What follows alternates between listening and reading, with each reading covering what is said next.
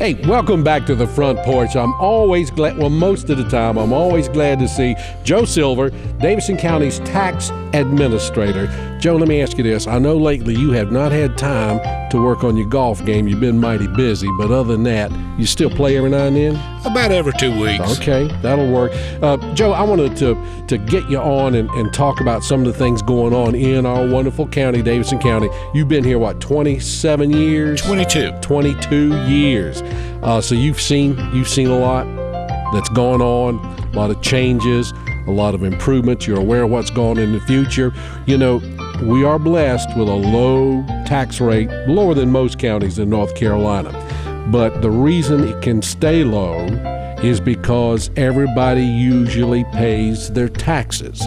Now, in tough times, Joe, some people may get behind. Over the years, you've worked with folks. You know how to work.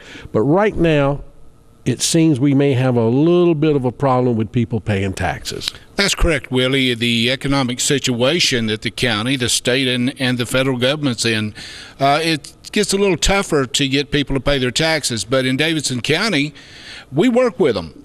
We ask the people to come in. If they can't pay the entire tax bill, we'll set them up on payments. We have over 200 county employees that are having their taxes drafted out of their paycheck. Mm-hmm. And we would offer that to any other agency that would like to do it.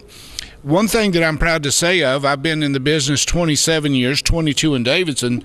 We've never put a family out of their home. Right. We will do anything and everything that we can to assist the taxpayers during these hard economic times to get the taxes paid. And right now we're putting out an endeavor to get the final 6% that owe taxes to pay. So 6% owe taxes, and in the long run, that puts kind of a hurting on all of us that do pay taxes. Because number one, the price of collection, you've got a fantastic staff, and I want to talk about them in a minute.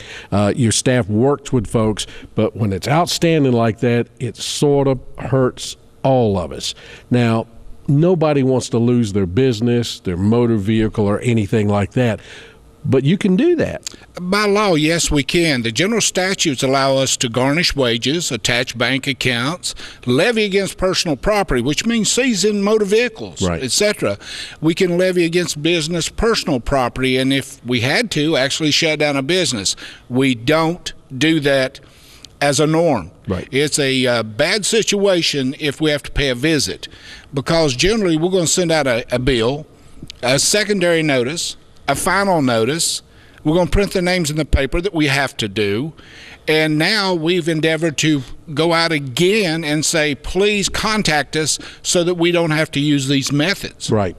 Now, once somebody catches up on taxes, or if their taxes are paid but it's getting harder for them to pay taxes, they need to come by your office and let you set up a plan for them. Absolutely. That's the greatest thing in the world. They can come by. We're fixing to mail out in July another 94,000 real and personal property bills. And, of course, every month we send out about 12 to 13,000 motor vehicle bills.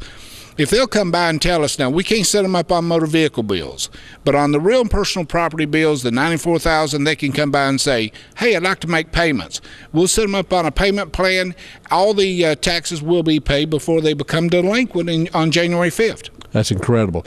And there are cases where you can save them some money if they come in enough time. Exactly. We send out the bills in July, and the commissioners have allowed a 1.5% discount if you pay your taxes in July, and a 1% if they pay them in August.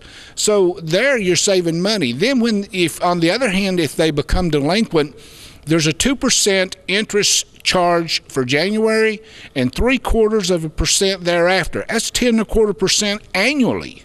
On motor vehicles, it runs about 13%. Right. Now, most counties are not as tolerant.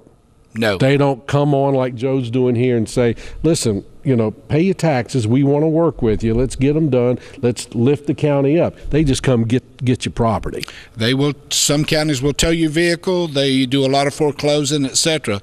Last year in Davidson County, documented 682 homes were foreclosed on by banks. We did none. Why? Why didn't we go after somebody's home? Well, if the banks are doing it, the lien follows the chain of title, so we go to the bank and say, you now owe these taxes. There you go. There you go. Joe, you teach other counties tax procedure, tax laws, so we're mighty lucky to have you and your staff. You got an outstanding staff. They've been with you a while. They know the business. You can't argue with them. You can't. The average person that works in the tax office has between 15 and 20 years experience in the Davidson County Tax Office. People say that you either, I hate to say this, die in office or you retire.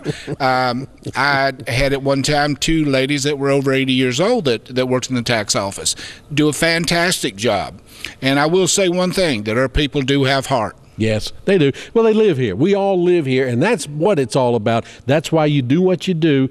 Nobody loses if you foreclose and take property, because very seldom do you get the value back out of the tax value. You've got to resell it or auction it or whatever. So you want it to work for everybody. Yes, I do, because I've been there. Mm-hmm. This is you're talking to somebody that was without a job years ago, had their power turned off, needed groceries to feed the family. And I promised God then, I said, if you'll pull me out of this, I'll never forget those people that are in the same shape, and I don't. Right.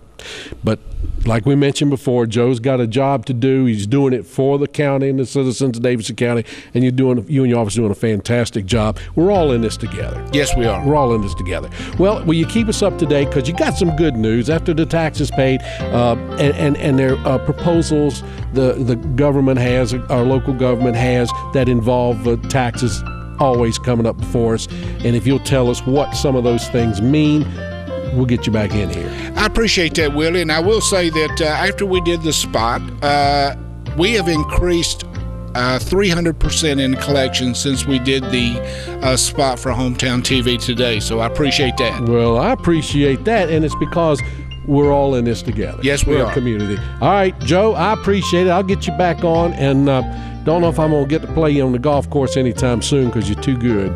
You've had too much practice. I don't know if that's good or not. We'll get you back on the golf course, get these taxes in. Okay, we got more coming up, so you keep it right here on the front porch, and we'll be right back.